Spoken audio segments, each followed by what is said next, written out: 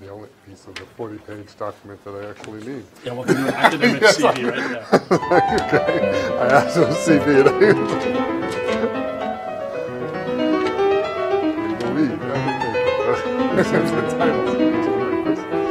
And if you see, I gave up. It just says like 50-ish papers submitted. I'm not going to take these.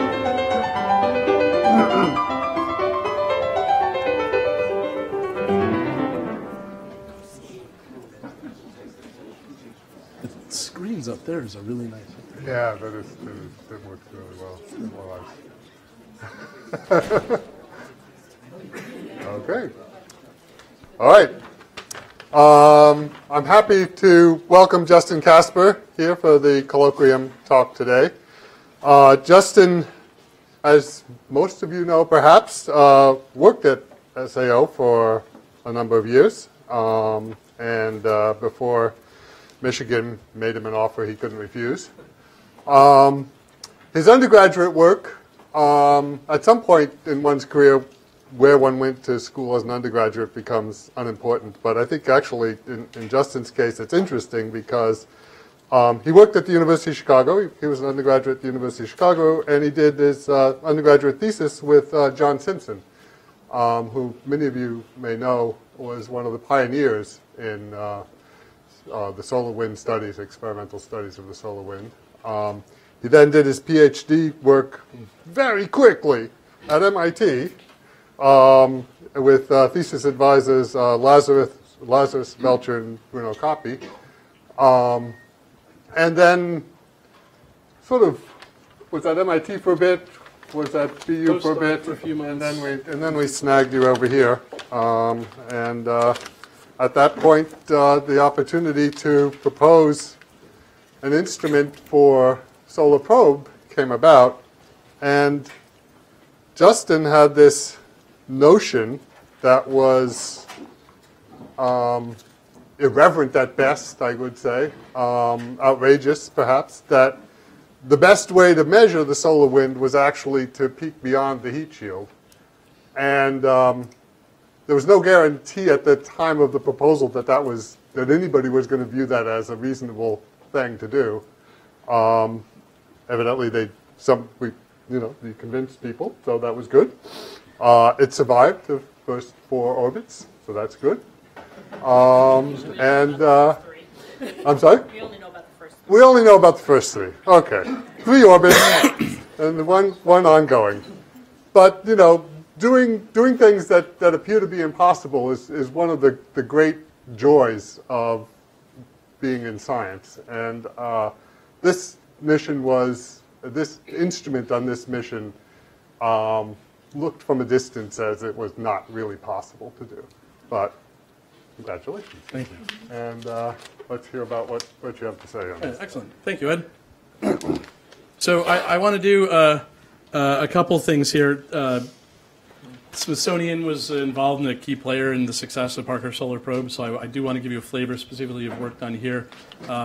I'll try not only to reminisce a little bit about some of our experiences, ups and downs here, but for younger people in the audience, I can't say that I put myself in a path that should have succeeded, but I'll tell you some things that seem to have worked well on the way to making this happen that you might find useful, especially some things we did at the Smithsonian that made this project possible. So Ed's already mentioned some of this, but Parker Solar Probe will eventually go into 10 solar radii. We're at 215 solar radii at Earth. There's its trajectory on the right. Was there a little pointer? There's a yardstick behind you. Oh, good. It's on the tray. Okay. So there's the sun, and that was Parker Solar Probe yesterday. It just made history again as the yet even closer object to the sun that's ever been done before. So it got into 28 solar radii from 35 solar radii of the first 3 encounters. It uses Venus to get closer and closer until in 2025 we have our closest approach at about 4% of an AU. So these are estimates, but right now we're coming back out of that encounter. The front heat shield, the spacecraft, and the front of our solar probe cup are probably glowing a dull red, running at around 600 degrees Celsius.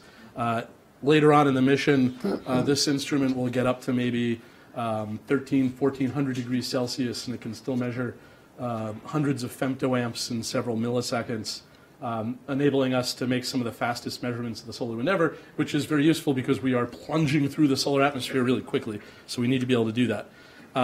Now, before I dig into this, I want to acknowledge I'm just one person. There were hundreds of scientists and engineers and support staff across the country working on this mission and working on SWEAP too.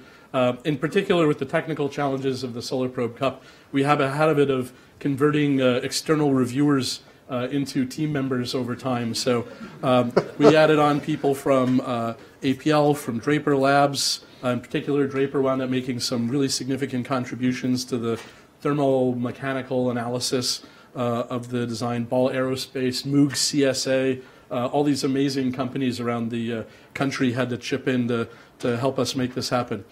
Probe's part of NASA's Living the Star program. It's led by Johns Hopkins Applied Physics Lab through Goddard. And the solar wind electrons, alphas, and protons investigation, that's what we're leading here at the Smithsonian. Kelly Korick is the head of our Science Operations Center and our project manager. Tony Case is the instrument scientist for the Solar Probe Cup. Mike Stevens is responsible for the pipeline production, and we have a bunch of researchers here digging in the data. And then the team spread out at many institutions, and this was a little family picnic we had a day before launch in Florida. And you know, I really wish we could live in a world where we work 9 to 5, but a lot of our scheduling is set by Newtonian dynamics in the solar system, and we just have, you know, DSN contacts at 3 in the morning. So it's a weird mission to work on. All right, let me quickly bring you up to speed with some of the scientific motivation for Parker Solar Probe. First and most basically is some very fundamental aspects of the solar corona that we don't understand.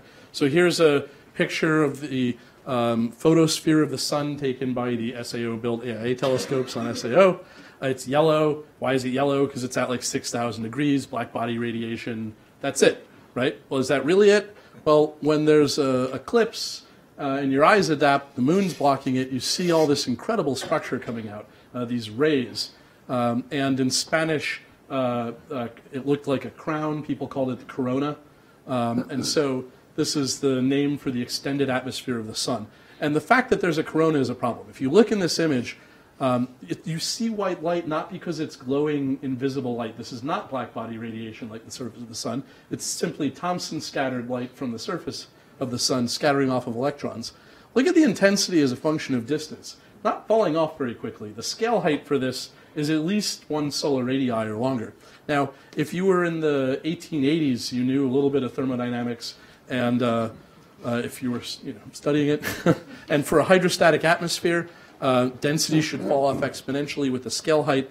Scale height's given by kT over mg, where m is the mean mass of a particle, g is local gravity, T is the temperature. And even a century ago, people knew the rough surface gravity of the surface of the sun.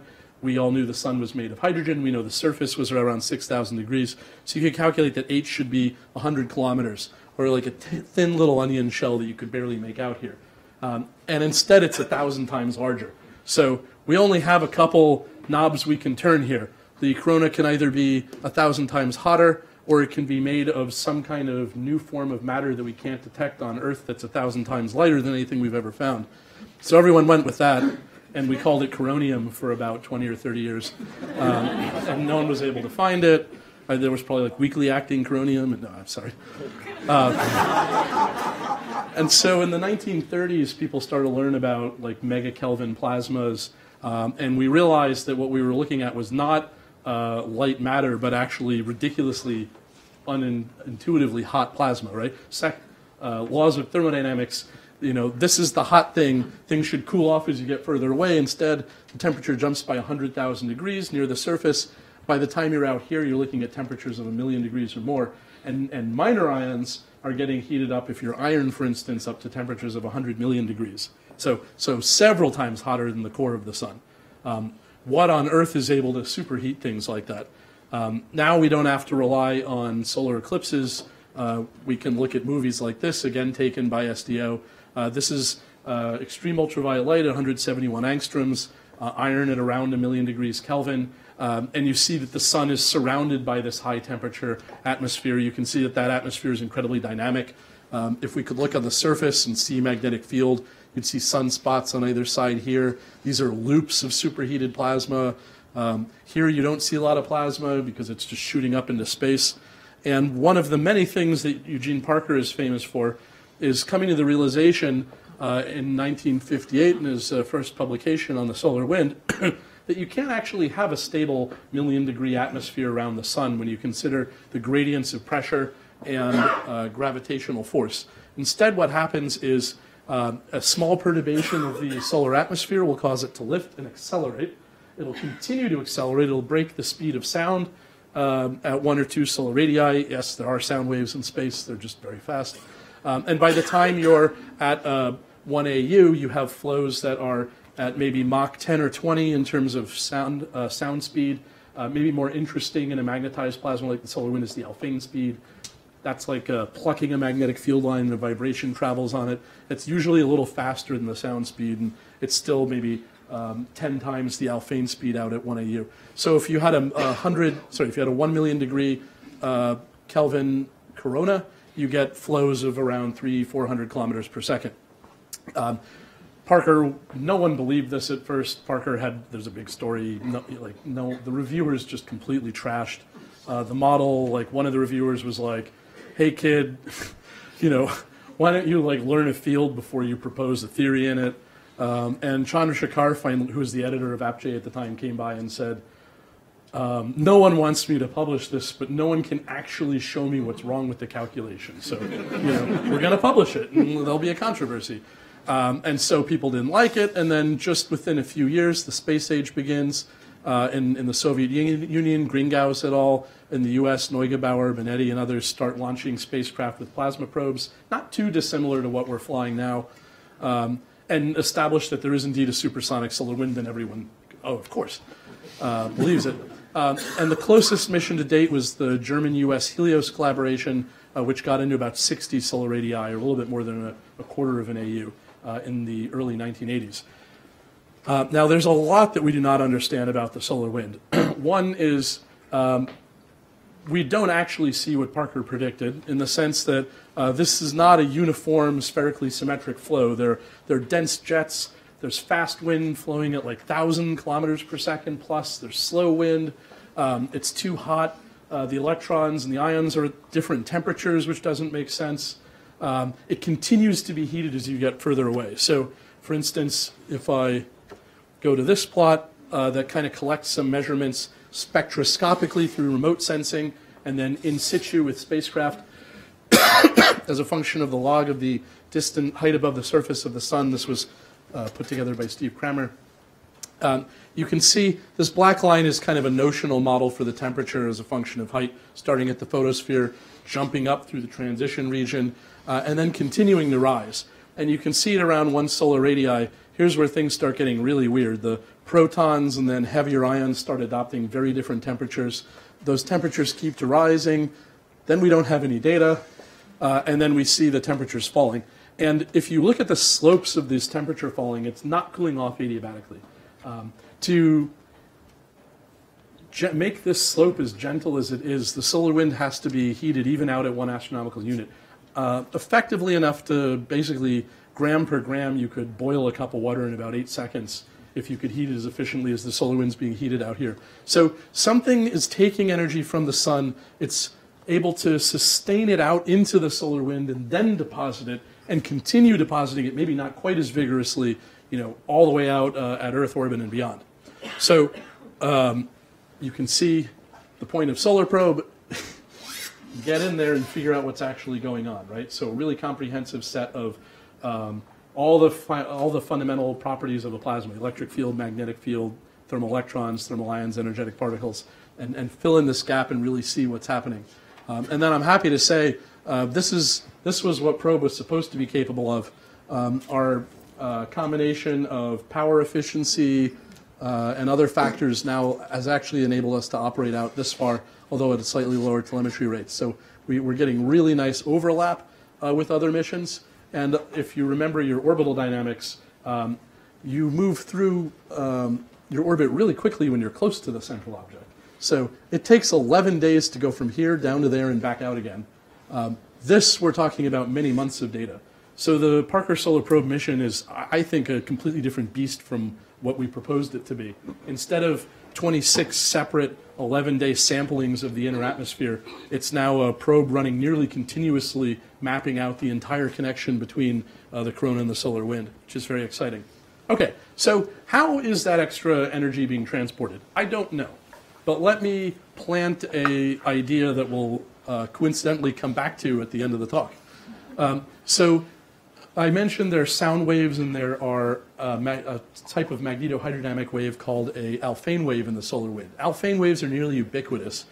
They were discovered in the 1970s. This is the discovery paper, Belcher and Davis, basically confirming for the first time the existence of Alfvén waves. Now, again, what is an Alfvén wave? If you had a magnetic field line, you like pulled it a little bit and released it, you get a wave traveling along. In practice, what that looks like to a spacecraft is you see coherent fluctuations in the magnetic field and the velocity. So this is the radial component pointing away from the sun of the magnetic field and the velocity. I don't know which curve is which. The point is they are nearly perfectly correlated. And if you look at the magnitude of the magnetic field, the magnitude of the density, there's no compression. And these are some of the key signs of an Alfvén wave. And you can take the magnitude, the relationship of the magnitude of these fluctuations and calculate the Alfvén speed and all sorts of other things.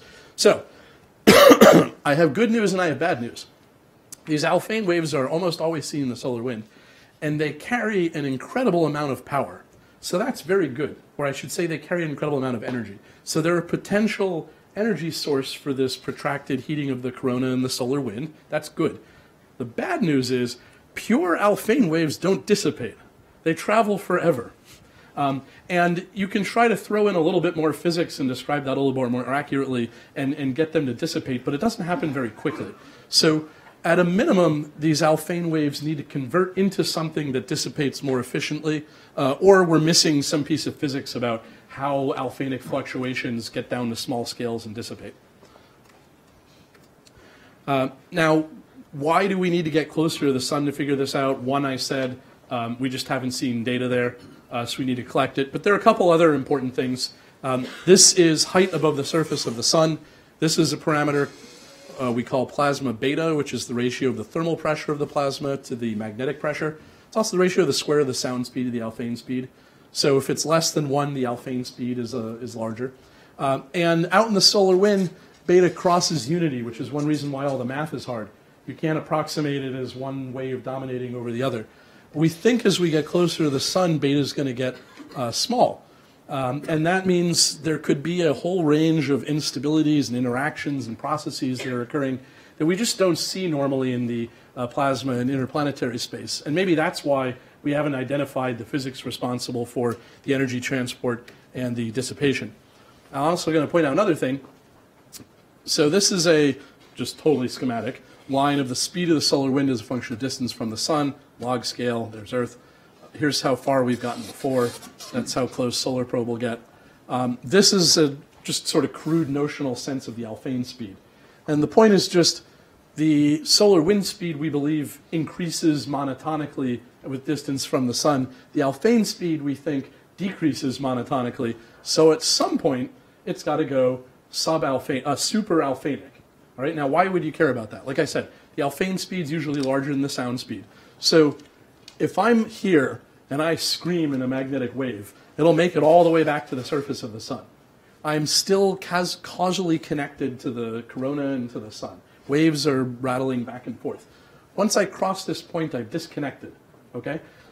One way to think about it is this is the solar wind, this is the sun's outer atmosphere. Here we're magnetically dominated. We're in like the sun's magnetosphere, if you would. Also, the nature of waves could be completely different within this region if they're able to reflect and travel. So one of Parker Solar Probe's objectives is to just get close to make measurements where they haven't been made before. More pragmatically, we want to get below that Alfvén point and see maybe if once we're in the sun's atmosphere, we're actually sampling a very different type of plasma physics. Again, just to plant a comment because it'll come up later. The Alfvén point's interesting for a couple other things. If you look at the plasma above the surface of the sun here, you'll notice that it's rotating as the sun rotates. Why is that? Well, the sun has a really strong magnetic field, and that magnetic field's forcing the plasma to rotate as the sun rotates. Now, at 1 AU, we don't see that, right? If we did, the plasma would be rotating at, thousands of kilometers per second. So at some point between the surface of the sun and 1 AU, that rigid co-rotation has to break down. Now, what's cool is we know it doesn't happen at the surface of the sun. It happens somewhere out here. Now, who cares? Well, this is one of the only aspects of the sun that the solar wind actually sets. So the solar wind doesn't set the mass loss rate of the sun. It doesn't account for the dominant energy loss, the momentum flux, but it is the dominant way that angular momentum is lost by the sun. And the reason is if the plasma has to co-rotate out some large distance, it's carrying a lot more angular momentum. So when it decouples, a lot more angular momentum is transported away from the sun. And the spin down time from that angular momentum loss is thought to be around the time scale of the lifetime of the sun compared to other factors that would change angular momentum. So we'd really love to know how far out from the sun do we see rigid co-rotation or really any kind of co-rotation. Okay, so I planted some seeds. Let's talk a little bit about the mission. Solar probe, more than 60 years in the mission in the making at this point. Ed mentioned John Simpson.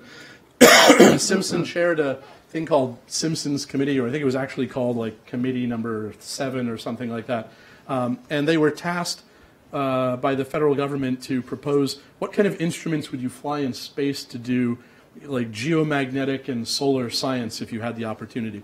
And this is one of the best examples I've ever seen of exceeding your statement of task in a committee assignment. They came back and they not only recommended instruments, they recommended an entire line of missions.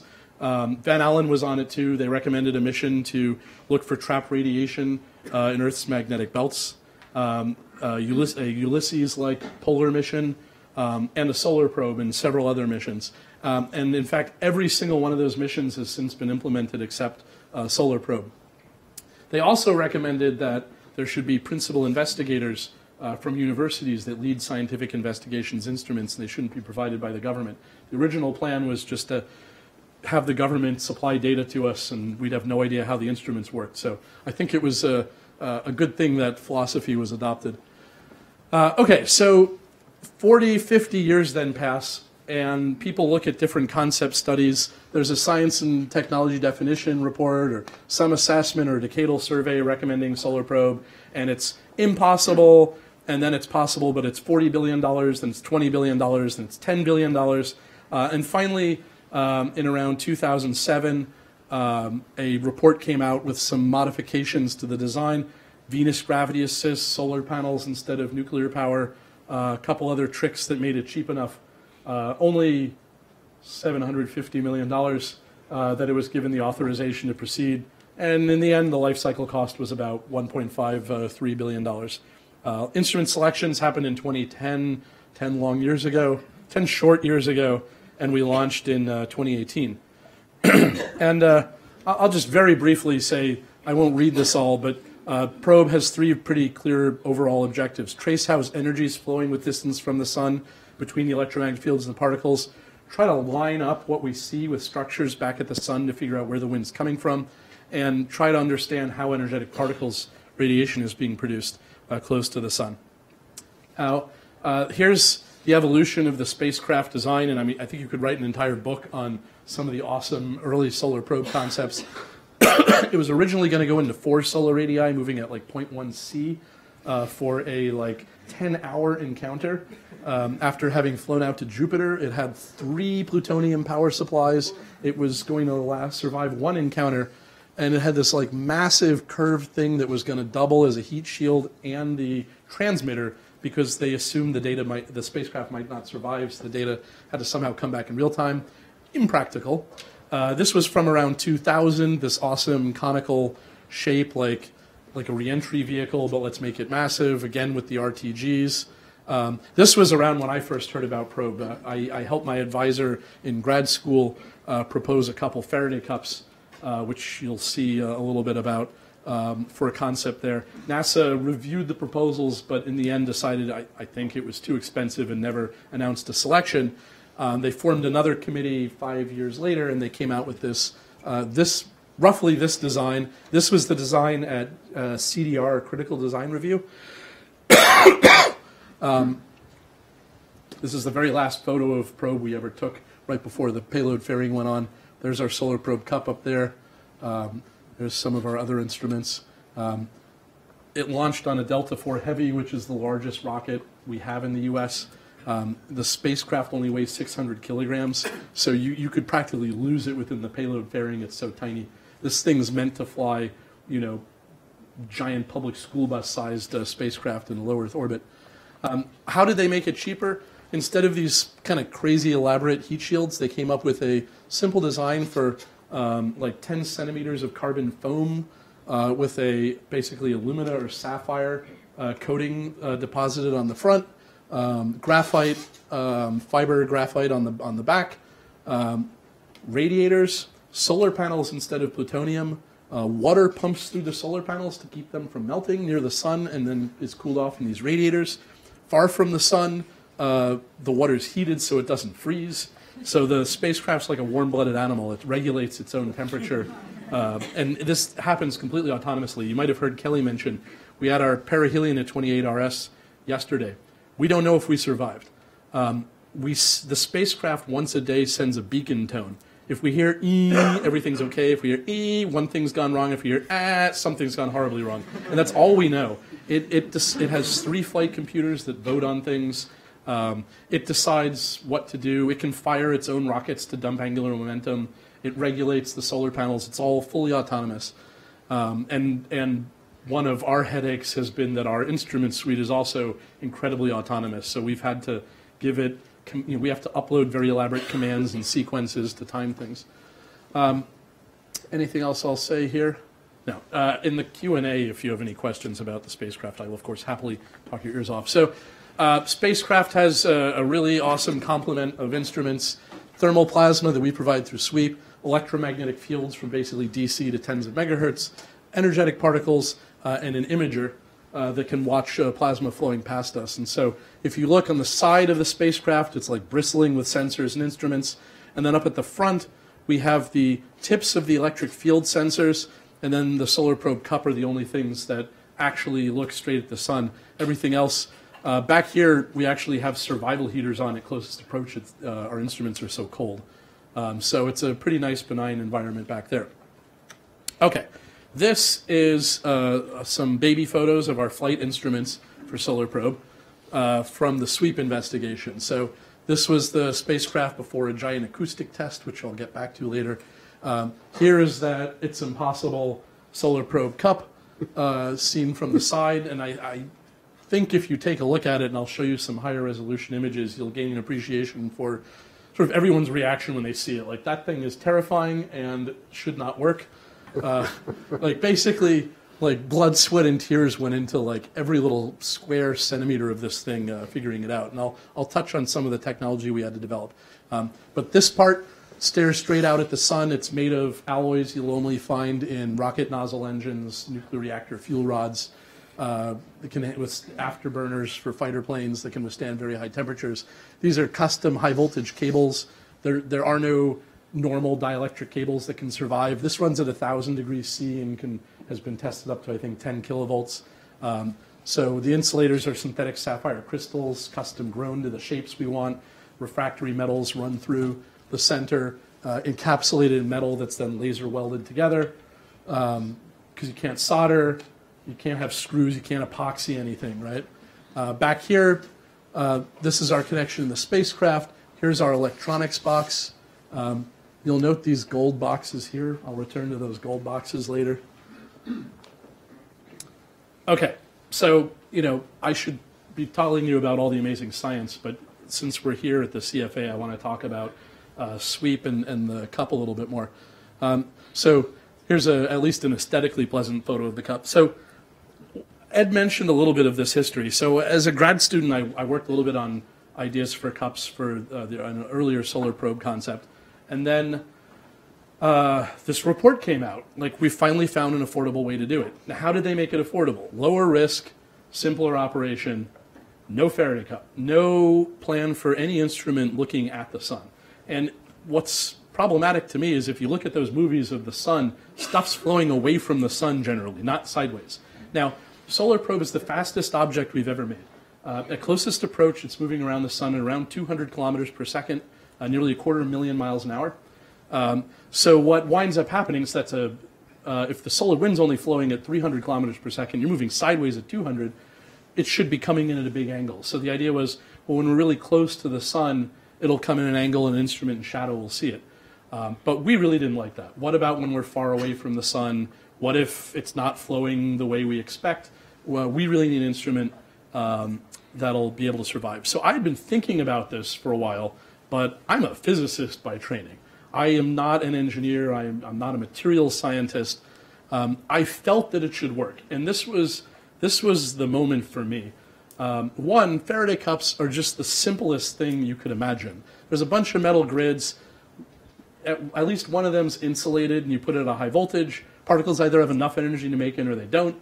If they can, they hit a metal plate in the back. You measure the current, and that's it. Like, you measure the current versus voltage, and that's a map of the ions. We're a little fancier. There's actually 4 plates back there, so we can determine the angle the wind's flowing at.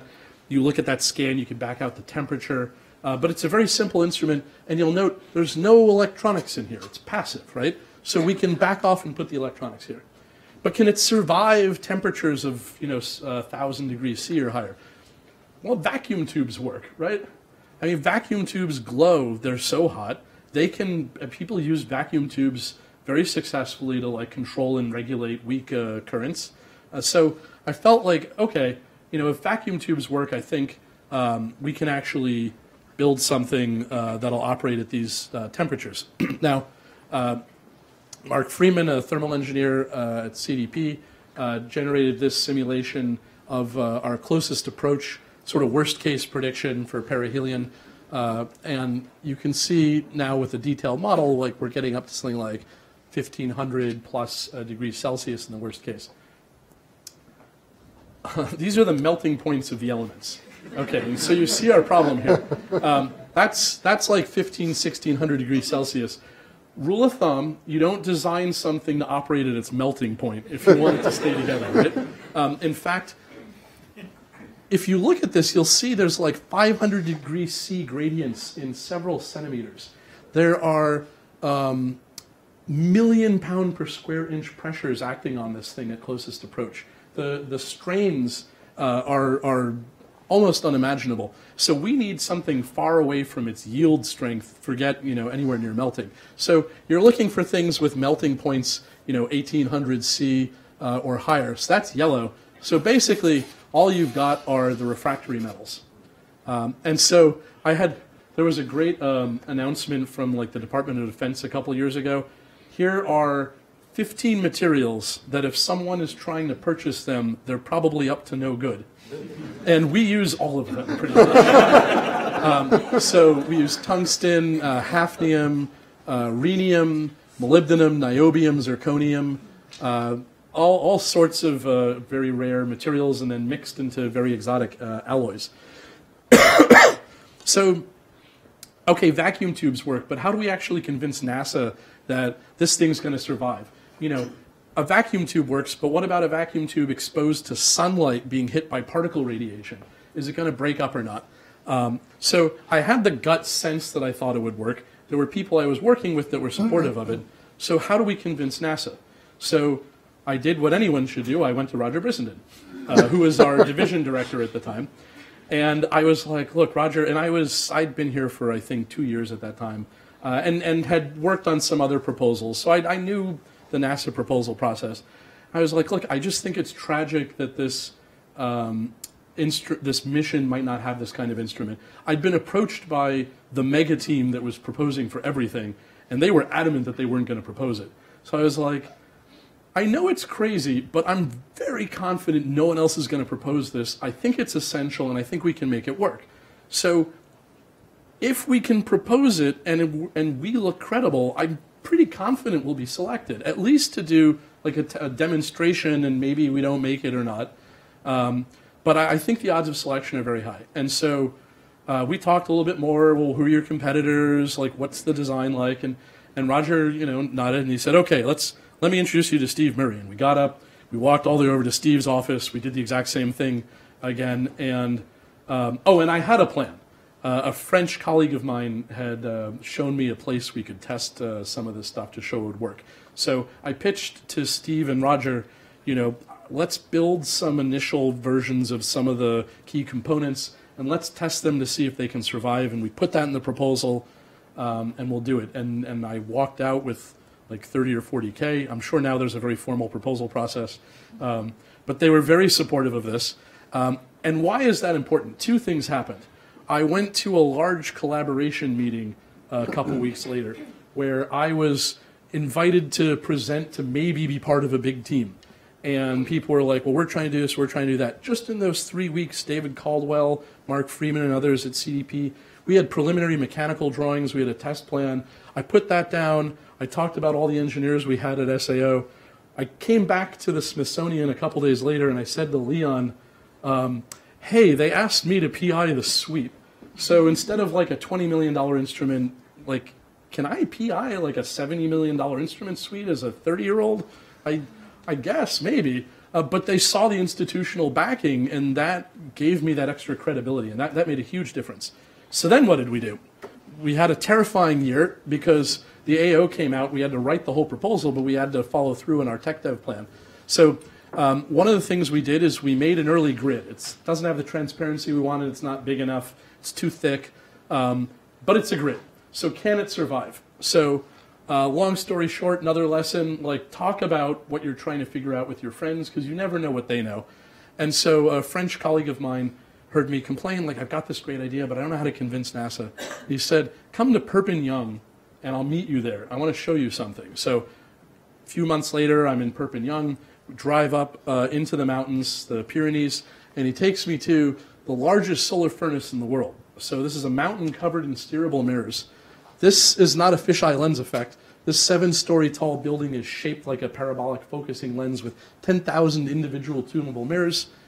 A tower here, water-cooled steel doors, 10 megawatts of sunlight, a vacuum chamber in that tower with a particle accelerator that can simulate solar wind particles, more than enough light to simulate a close encounter with the sun, mass spectrometers to see if anything's being lost or ablated, fancy, sophisticated scanning pyrometers to measure the resulting equilibrium temperatures.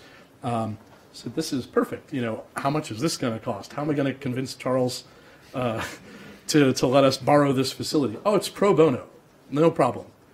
What are you talking about? And so they told me in the 1970s when Probe was discussed, we wanted to get involved. And so we talked to NASA and we agreed to develop a extreme environment test facility to figure out if the instruments could survive in exchange for being on your science team.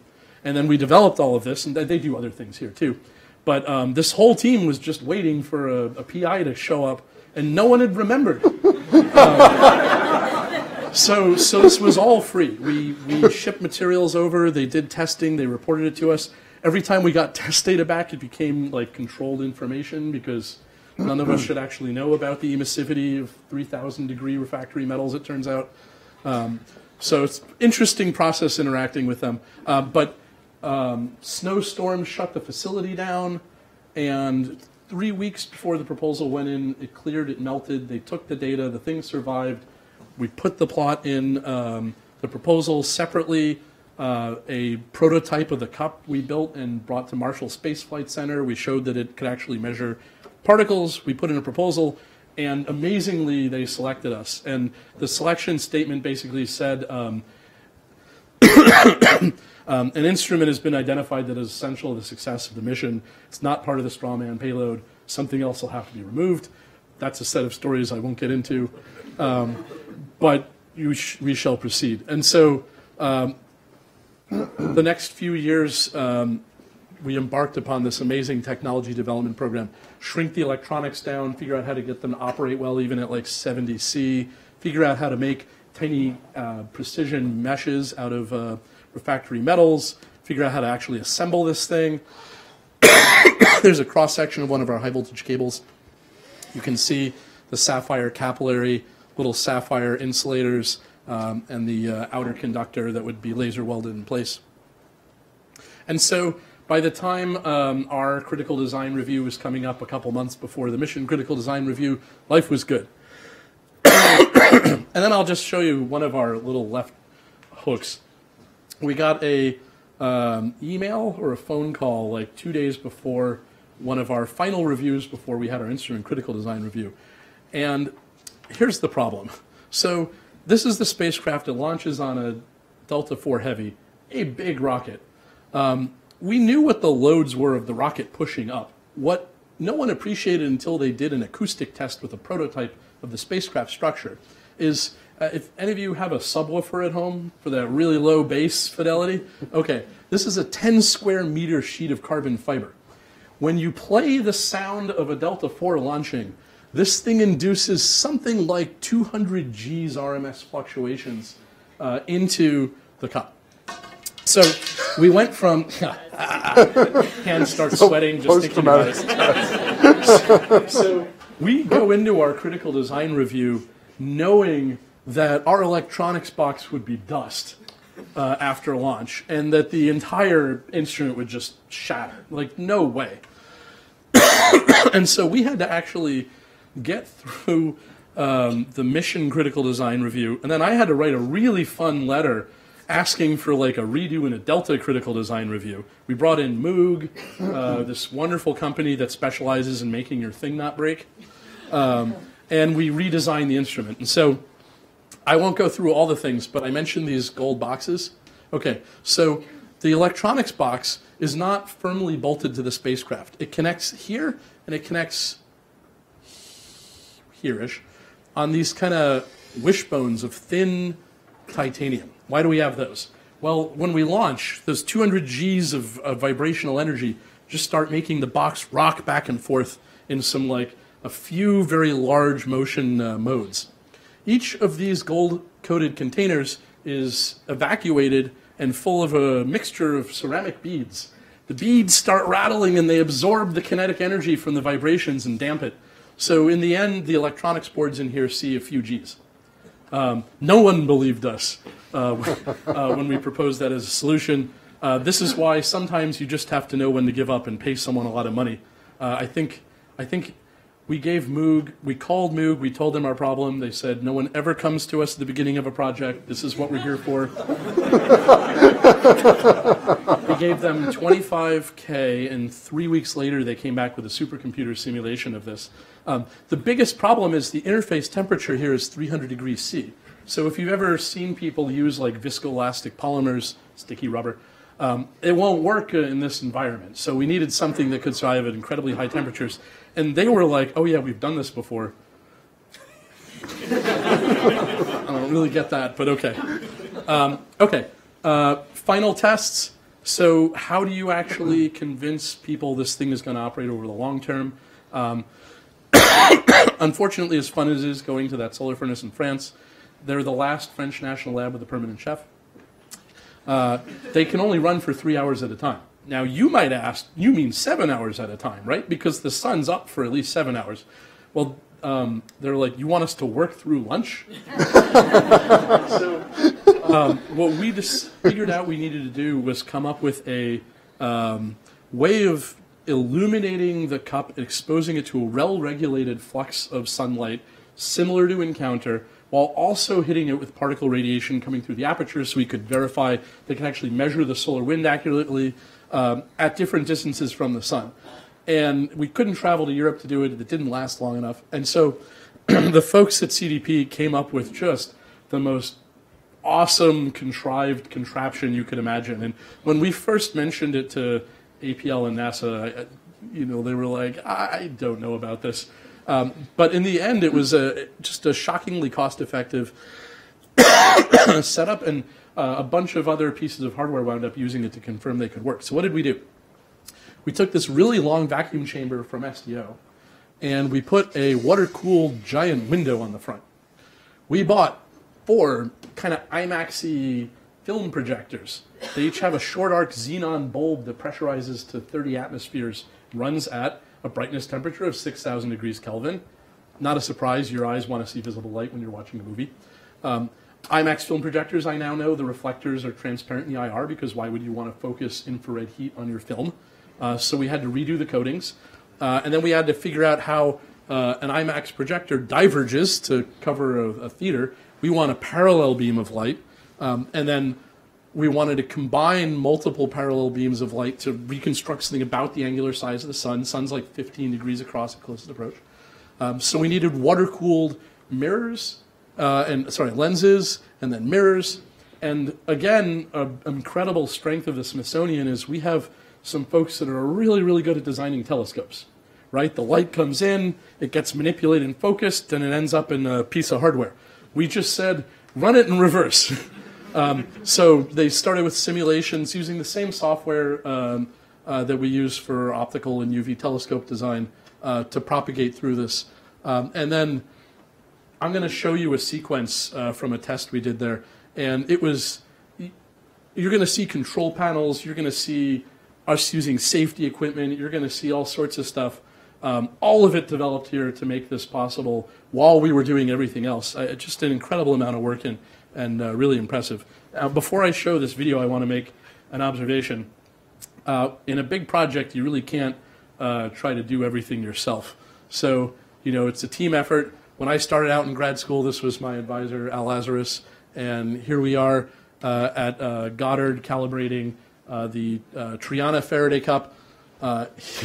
Here, more than a decade later, this is, hopefully you all recognize Mike Stevens and Tony Case. We got a little giddy. This was like 2 in the morning, I think, and we were bored trying to recreate the photo. But it was important to have a team here that really dove into the details. And something I regret is not having the time to truly dive into the details of the cup the way Tony had to. So I'm going to show you a video based on footage we collected during the very last test we did to convince APL to make SPC, the Solar Probe Cup, green and allow it to stay on the spacecraft for launch. This was 3 months before launch that we concluded our technology development effort.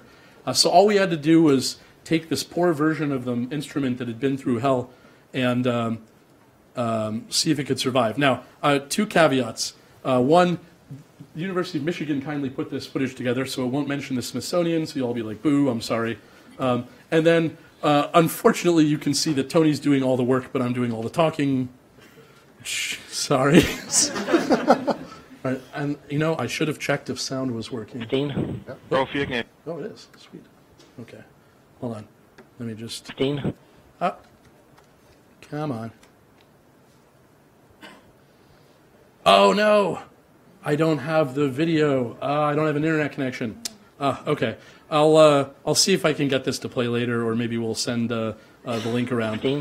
I'll just say the point of the video is nothing worked right. We were scrambling, and in the end, we finally got the instrument on. Everything worked beautifully.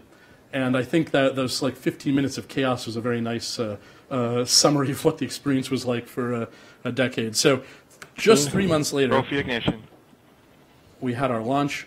And 10, 9, 8, 7, 6, 5, 4, 3, 2, 1, 0.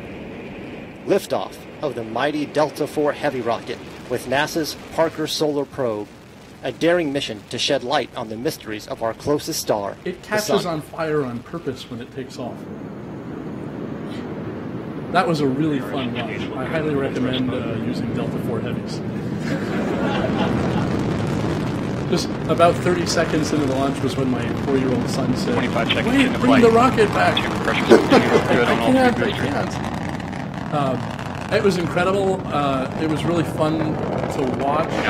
We were able to see the main engines burn. Chamber pressure on the core booster is throttling down to the partial thrust mode. Pretty shocking. This is looks good. If you're a rocket aficionado, this is the highest C3 object we have ever thrown out of Earth orbit. Now 50 seconds into flight. Escaped Earth Strap-on orbit with a booster is larger good in the full thrust mode. excess Core booster looks speed good than in anything the else. partial thrust mode. Even more than New Horizons. Now 1 minute. Okay, so this was not enough to get us close to the sun, though. We actually also use a set of Venus gravity assists. Okay, so now what I want to do is just very quickly show you a couple of the science discoveries. So just let me put things in context. This is the solar cycle sunspot number with time. You are here in a solar minimum, which is kind of a nice time to start exploring the sun.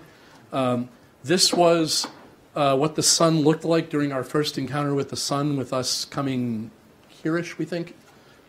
Here is kind of that data and other data turned into a map of roughly what the radial component of the magnetic field should have been close to the sun. And this black line marks the flip from inward to outward polarity. And we spent all our time down here. So the magnetic field, when we're close to the sun, below 1/4 of an AU, should have all been pointing in towards the sun. These are raw solar probe cup measurements. I'm not going to go into them in detail. I'm just going to point out, like, this is the proton distribution. So fitting the Maxwellian to peak lets you pull out the bulk properties, the velocity, density, and temperature. Here is a summary of the data from the first encounter. So this red line is the radial speed of the solar wind. This marks perihelion at 35 solar radii. Here's when we drop below 1/4 of an AU, and here's where we popped out. So that's 11 days from red triangle to red triangle.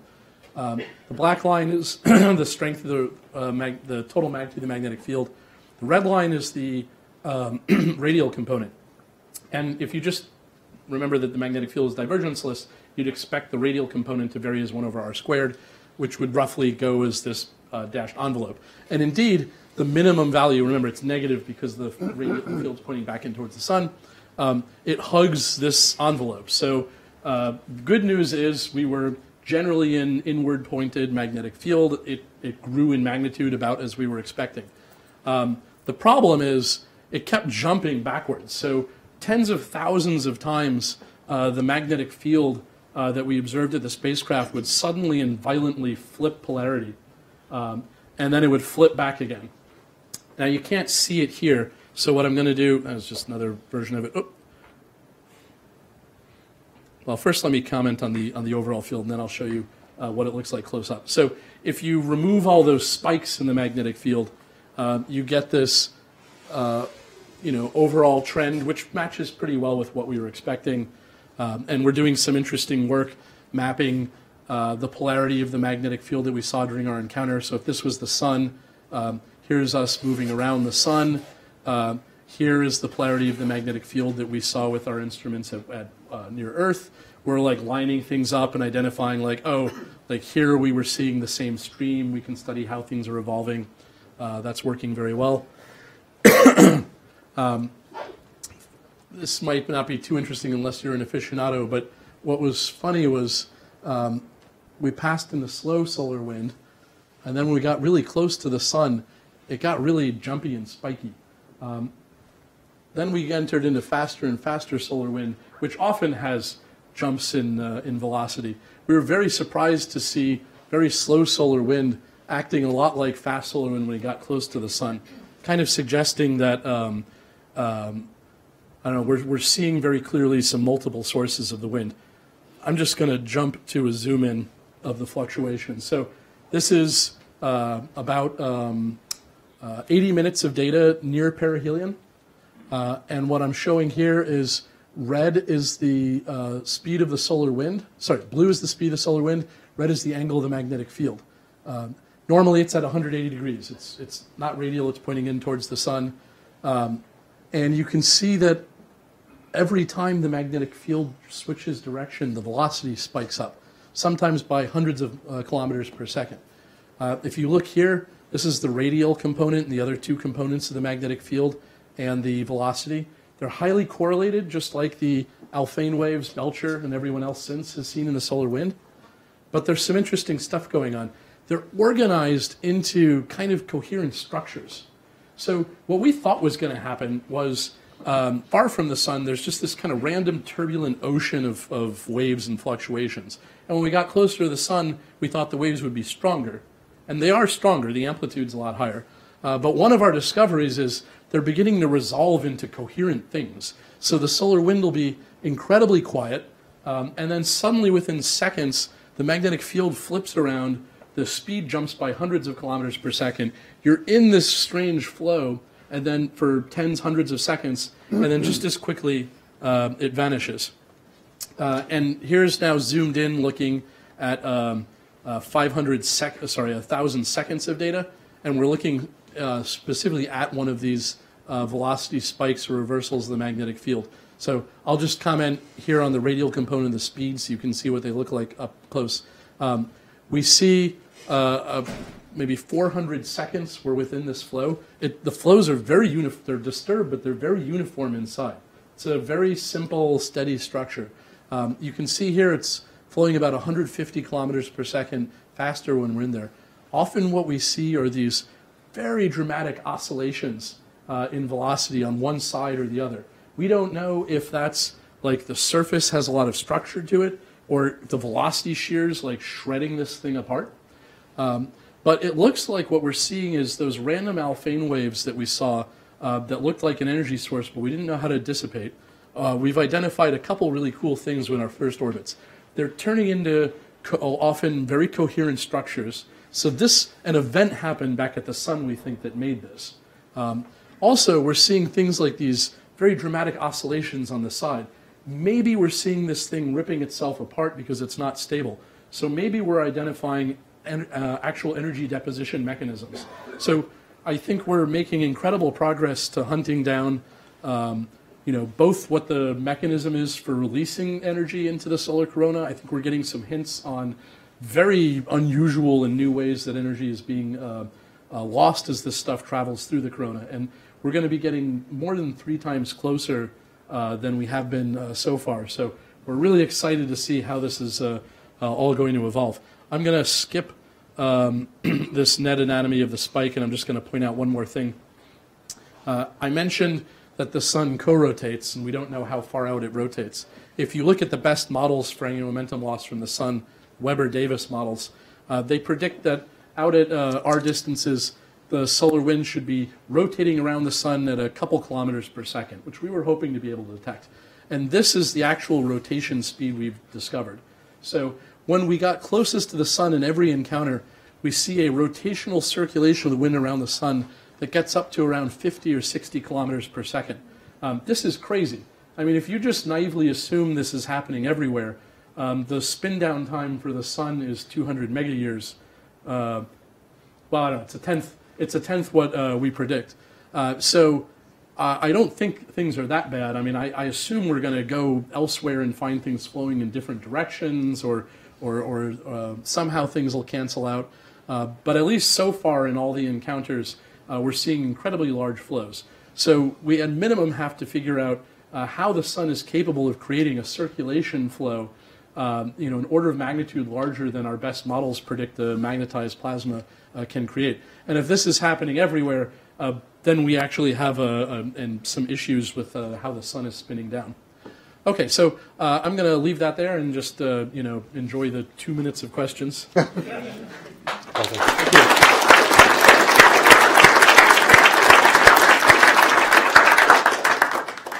Yes, please. Excuse me.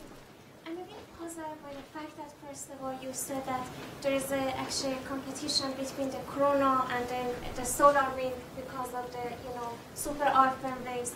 And then when they get out of the sun, they get to actually asymptotically constant values. But later on, toward the end of your talk, you said that when you get closer to the sun, you see that you have fast Alfvén mode. So I'm a bit puzzled how these two pictures can work. I'm not quite sure. Can you go back to, because I think you mentioned when you were just talking about the transition from a slow to fast to right, just here. I guess I hear that you said when you get to the closer to the sun, they get faster. So what's interesting is I skipped over something. So we're scanning across the surface of the sun during this encounter. So here we're passing over and connected to a coronal hole. So we're seeing like normal fast wind coming from a coronal hole, which generally is full of waves. Here we were passing near the streamer belt, which is near the magnetic field reversal, and we see what looks like slow wind. In between, we're seeing something that we've only very rarely seen in the solar wind at Earth, which is very slow wind. I mean, this is the slowest wind we've ever measured. but it has an incredible amount of wave power. And so we're not really sure what this is. Like, could it be at the edge of a coronal hole you can get, you know, wind with just as much wave power, but something went wrong and it doesn't get accelerated? Or is it slow wind and the waves are able to leak over better than our models say, and so you see some waves there? But we don't know. I mean, it's a great thing you caught. Like, it's definitely a surprise, and I think a big question for us, like how you explain this. Kathy? So for the figure you had with the rotation speeds, where you were finding surprisingly high speeds, do you know what kind of structure you might have been passing through, with like a streamer, a CV? In some cases, we were passing through. So this is cool, right? In some of these cases, we were passing through 600 kilometer per second coronal hole wind. In some of them, we were passing through streamer belt wind. In some of them, we were passing through that other wind. So we're seeing the same rotational speed, even though we're going through wind that's flowing away from the sun at very different speeds and with different levels of waves, which, if you ask me, is highly suggestive of rigid rotation out to some distance, right? Because then it all only cares about the rotation rate of the sun. Mike Stevens has some really cool results that might be related to this, which is the plot I showed earlier on, Motivating the Mission, that had the Alphane point at 10 RS. Like, Mike's finding, if you look at the Mach number, that it might actually be out at like 25 solar radii. Probe might be a lot closer to the Alphane point than we realized. And Mike even estimates like a 20% chance we crossed it yesterday. So part of the issue might be that the Alphane radius is a lot larger than our models predicted. Kind of depressing that we can't calculate n over b successfully, right? Like, oh, the detailed physics is so important. But yeah, and then maybe if with the Alphane point being further out, the angular momentum and the rigid rotation is higher. If it really is the Alphane points out higher everywhere, again, there's maybe an angular momentum problem. Oh. So, can you connect your experience at 35 solar radii accurately to what's going on back at this surface of the sun? Accurately, yeah. You've got these great images. Do you actually know which piece of the sun is producing what you're seeing out there? So I'm going to be completely honest. I really didn't think that was going to work. And we have a graduate student who tried that, took the speeds that so he did a simple model where he just like looked at what we were above, took the measured magnetic field strength, compared it to like what a measurement on the photosphere said, or a little bit above the photosphere. It didn't look so good. Then he called us, and we gave him the first look at the Solar Probe Cup data, and he corrected for the speed of the wind, and then it looked really good. So we're actually seeing like changes in the radial strength of the magnetic field that seem to be lining up pretty well with changes in magnetic features in the lower corona. We had a paper we submitted. We have 50 papers coming out, I should mention, in APJ in February, and with the 4 papers in Nature in December. We just submitted another paper where a grad student is reporting that when we got very close to the sun, the very hot, high-energy electrons, their temperature started jumping and changing as it looked like we were crossing from different regions on the sun to another. So we think we might actually be seeing encoded in the electrons like the coronal temperature. So this is great because I was a little nervous about us really being able to tie it to specific regions. This is why DKIST is really significant. I mean, if we can really say we think we're connected to the center of that coronal hole, DKIST, it doesn't have a huge field of view. It can look there, and we can try to correlate, at the finest scales. And we've also had some surprisingly good success lining up with data we see at Earth too. Not always, but it's working well. And when we get 3 times closer, I think the mapping will get even better. I was wondering if you have any residual orbital maneuver capability, such that, for example, there are other spacecraft looking at the sun. They could see, for example, a big coronal hole, which you could make an adjustment to and go over. Is there any such we good news. We've got a ton more fuel than planned. as is often the case, right? You either blow up or you were conservative on your fuel. We've got a lot of extra fuel. For big maneuvers, unfortunately, there won't be any energy. There won't be any more Venus gravity assists after 2025. The problem is, and the answer is going to be no. The problem is, what happens is, about a week before closest approach, our high gain antenna retracts behind the heat shield so it doesn't get melted. And then we're not in contact with the spacecraft anymore. We just get this transmitted, it omnidirectionally broadcasts throughout the solar system, this like, I'm all right.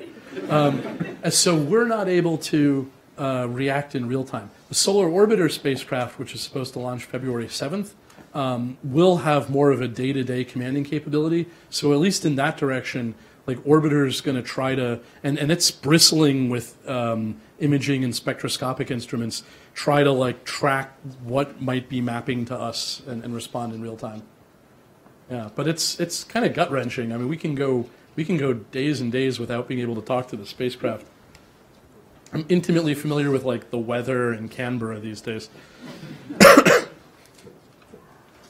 Other questions or comments? Was there a question up there? Yeah, I'm blinded, but speak. I think.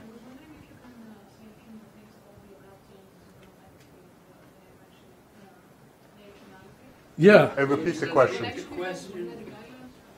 Yeah. So just in general, could I say some more about about them? Yeah. Okay. So they're really strange. So we're really at a bit of a loss for what these, we're calling them switchbacks or velocity spikes. We're at a bit of a loss for what these things are. So far, every easy explanation we've come up with hasn't borne out. So originally we thought they were like the residual of like jets or spicules from the corona, but those seem to kind of unwind and not be able to keep the magnetic, like why would the magnetic field keep twisted around this far out? They do some really interesting things. They're, if you look, it's not so obvious here, but if you, oh, okay, well, look here. So this is like did I repeat the question, by the way?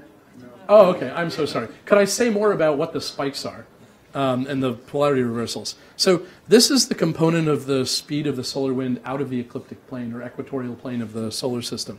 And what you can see is when we enter one of them, the speed jumps up.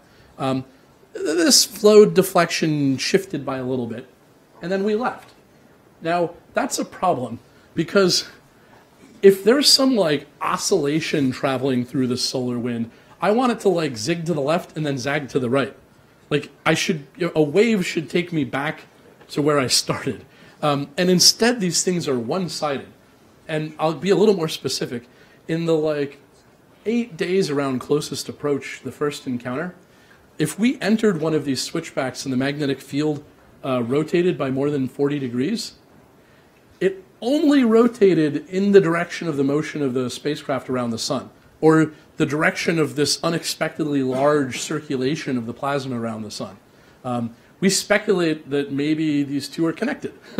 But what on earth creates like pulsations, you know, or these jets that are like polarized preferentially, that they're all pointing in the same direction? And like we have a figure in the Nature paper to try to point this out. If this was the sun, this is sort of our best sense of what this thing looks like shooting out away from the sun. The magnetic field line flips around and it shifts over and it comes down. In fact, on average, every time one of these flies by, after it's flown by, after it goes past us, it's like the plasma is shifted over by like 10,000 kilometers. So that's really strange. So is there some net torque that's like pulling on them, that aligns them? You know, are they coming from the left side of a coronal hole, so they're all going in some direction, but somehow they make it all the way out? Or are they being generated, you know, an hour earlier right next to us, and so they all the same direction? We don't know. It's a big mystery. Could it just be rotating? But why would they align in the same direction? Yeah, unless they interact somehow and like have a memory. This definitely, by the way, I mean, this completely changes our models of like turbulent dissipation, what the turbulence is like, energetic particle propagation. Like now we know that all the radiation has to make it through tens of thousands of these kinks in the field line before they get out to 1 AU. Like, that's going to change our cosmic ray propagation models. It's going to change how the heat flux escapes from the sun.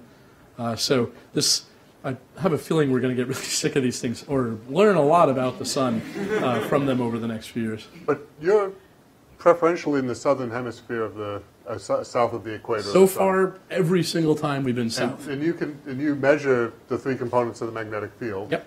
So you know what the magnetic helicity is. Is it the magnetic helicity dominant in these things? Because we expect the different hemispheres to have different helicities. As an average. There isn't much of a difference in the turbulence inside them versus outside. Yeah. I cannot wait until we have a cross on the other polarity side, because like, if this all continues circling the same direction, that's interesting. Yeah. If it flips direction, that's interesting. I don't know or want to hazard a guess or a prediction yet which way it'll be, but either way, we're going to learn something interesting. We just have to wait for, the sun to cooperate. Yeah. The orbit. Other questions? If you're up there, shout, because I'm hearing none. Take us. Thank you.